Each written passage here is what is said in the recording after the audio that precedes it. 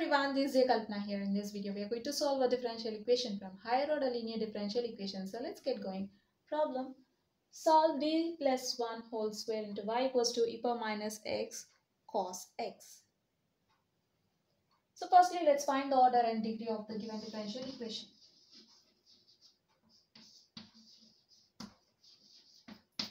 Identify the highest derivative firstly. Okay, in order to find highest derivative, we need to expand d plus 1 whole square, right? So let's expand d plus 1 whole square. We'll get d square plus 1 plus 2d. Now the given equation becomes d square plus 1 plus 2d into y equals to e power minus x into cos x. Here d square is the highest derivative, so our order will be 2. And highest power of the highest derivative is a degree.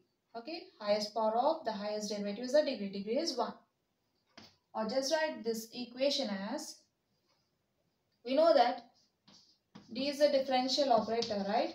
Then d square is d square by dx square. Now write this equation as d square y plus 1 into y plus 2 dy equals to e power minus x into cos x. Then this becomes d square y by dx square, or we can just write it as, right, plus y plus 2 into dy by dx equals to e power minus x cos x. Here d square y by dx square is the highest derivative, so our order will be 2, and highest power of the highest derivative is a degree. Degree is 1. Now coming to the problem.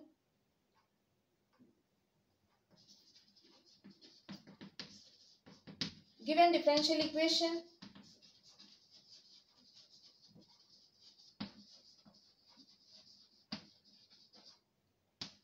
d plus 1 whole square into y equals to e power minus x into cos x, which is in operator form. F of d into y equals to q, where f of d equals to d plus 1 whole square and q is e power minus x into cos x. Now we need to find the general solution to the given equation, which is given by y equals to yc plus yp. Here yc is a complementary function, yp is a particular integral. We'll find yc using the roots of the auxiliary equation of the homogeneous equation of the given non-homogeneous equation. Simply by putting RHS to 0, we'll get the homogeneous equation of the given non-homogeneous equation. And we'll find yp using 1 by f of d into q. So firstly we'll find yc and then we'll go for yp. The auxiliary equation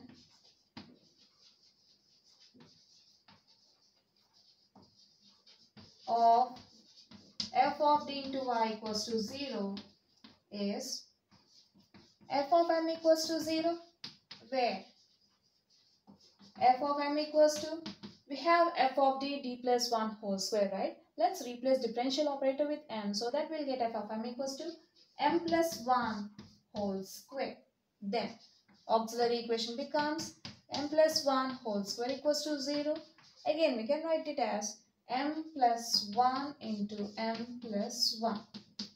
Now equate each factor to 0. See, m plus 1 is repeating twice, okay? If m plus 1 equals to 0, then we'll get m equals to minus 1, since m plus 1 is repeating twice, so we'll get m equals to minus 1, repeated root, right? Or equal roots we can say. Therefore, m equals to minus 1 are the roots of f of m equals to 0, which are equal, right? We know that when two roots are equal, say m1 equals to m2, then our complementary function will be c1 plus c2x into e power x, sorry, not e power x, e power that equal root into x. Since we are having two equal roots, so we'll get two terms under brackets. Now let's write our complementary function.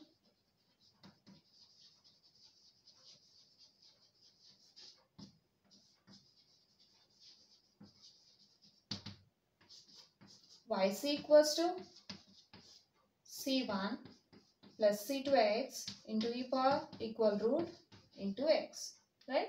Which is equals to c1 plus c2x into e power minus x, which is our required complementary function, right? Therefore, yc equals to c1 plus c2x into e power minus x. Now let's find yp. We'll find yp in two ways. We'll find yp, particular integral,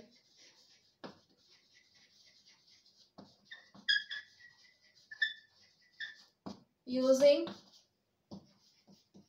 1 by f of d into q. We have f of d and q, where f of d is d plus 1 whole square and q is e power minus x into cos x, right? So this is of 1 by f of d into e power ax into v form, right?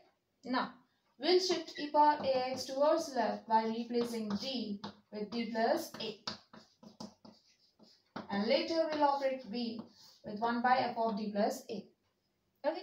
Now compare e power minus x with e power ax, and for a equals to minus 1, we'll find d plus a, which is equals to d minus 1, right?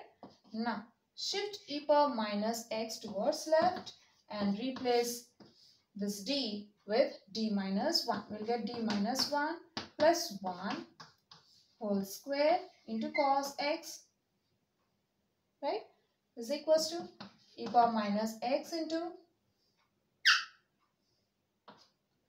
1 by d, just I'm opening this brackets, we'll get d minus 1 plus 1 whole square into cos x.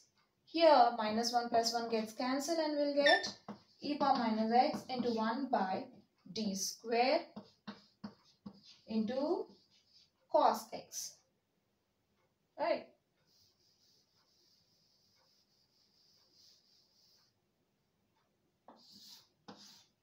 Then yp equals to e power minus x into, we can split 1 by d square as 1 by d into cos x.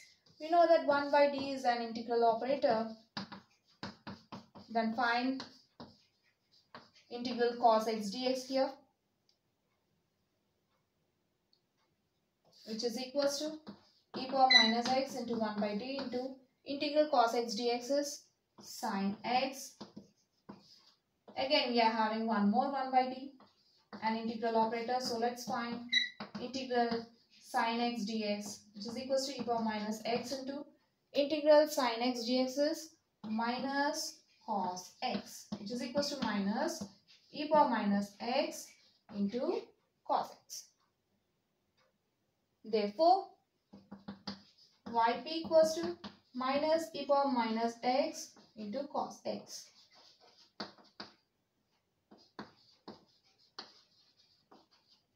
Okay. Now let's see another method.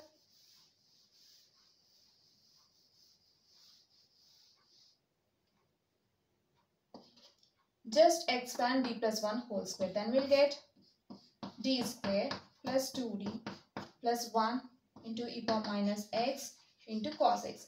This is also of 1 by f of d into e power x into v form, right? Now, let's shift e power minus x towards left by replacing d with d minus 1. Then we'll get d minus 1 whole square plus 2 into d minus 1 plus 1 into cos x, right? Then yp becomes e power minus x into 1 by, expand d minus 1 whole square, we'll get d square plus 1 minus 2d plus 2 into d plus 2d plus into minus minus 2 into 1 2 plus 1 into cos x is equals to e power minus x into 1 by d square. Here minus 2d plus 2d gets cancelled. Plus 1 is plus 2 minus 2 into cos x. Again plus 2 minus 2 gets cancelled and we'll get e power minus x into 1 by d square into cos x. Let's split 1 by d square as 1 by d into 1 by d. We know that 1 by d is an integral operator, so let's find integral cos x here. We'll get e power minus x into 1 by d into integral cos x dx, which is equals to e power minus x into 1 by d into integral cos x dx is sin x. Again, we are having one more 1 by d, an integral operator, so let's find integral sin x dx, which is equals to e power minus x into integral sin x dx is minus cos x, which is equals to minus e power minus x into cos x. See, we got the same yp. Now, we got yc and yp, so let's find the general solution. The general solution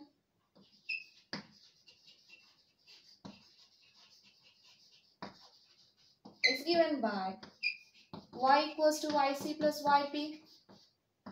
Then y equals to yc, we have c1 plus c2x into e power minus x, and yp is minus e power minus x into cos x. Right? This completes the problem. So we have seen a problem from higher order linear differential equations in this video. Hope you'll understand. We'll see you in the next video. Until then, bye bye.